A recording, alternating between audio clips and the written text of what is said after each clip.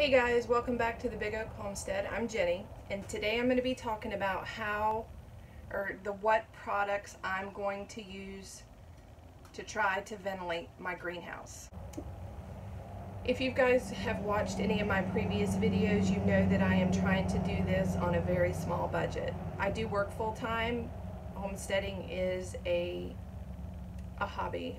I'm trying to build it up more, learning as I go, but my funds that I have to do these different projects are very limited. So let me show you what I'm going to try that was within my budget to ventilate this greenhouse.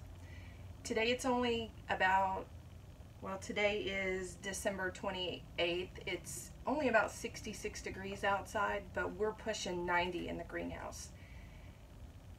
I'm in Northeast Florida at Zone 9A. It gets really hot here. I do plan on having some things growing in the greenhouse year round.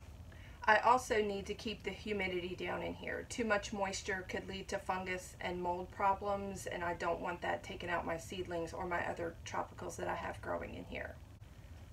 And guys, if you see me suddenly run out, it's because I have a group of honeybees in the greenhouse. I guess they're looking for food. I have a neighbor across the street that is a beekeeper. He has lots of hives, and I welcome the pollinators, but sometimes they're just a little too touchy. I don't think they understand that I don't have anything in here blooming to where they could get pollen from. Oh, he's back!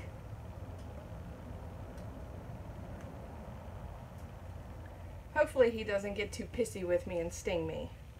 I'm not allergic to bee stings, but they do make me feel pretty sick for the remainder of the day. Okay, so the components that I'm using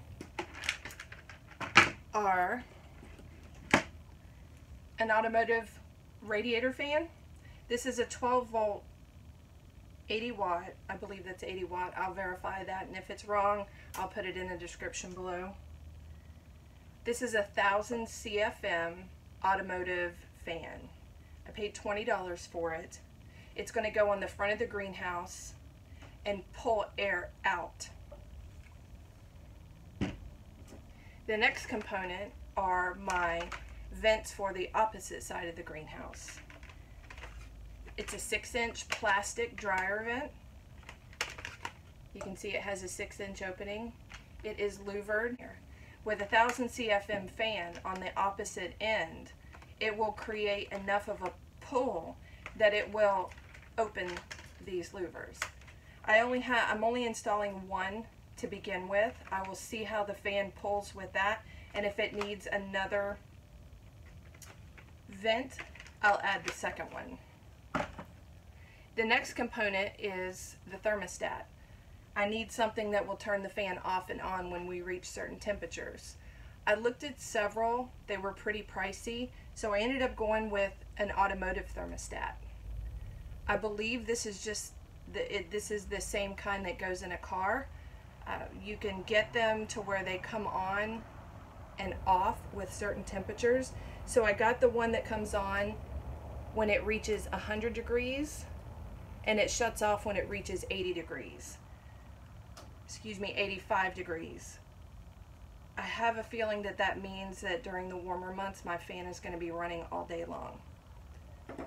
This fan is going to be initially supported by solar with a large automotive battery. I'm hoping that that will provide enough power to keep this fan running. It's going to be running all day long on some days.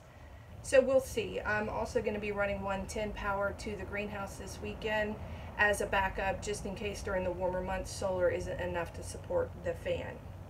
But all in all, I spent about $50 or $60 for the entire ventilation system for the greenhouse. I was hoping to stay under 100, so I stayed within my budget. The one component that you don't see is a 12 by 12 aluminum louvered cover, so that this end of the fan is going to be pointing out.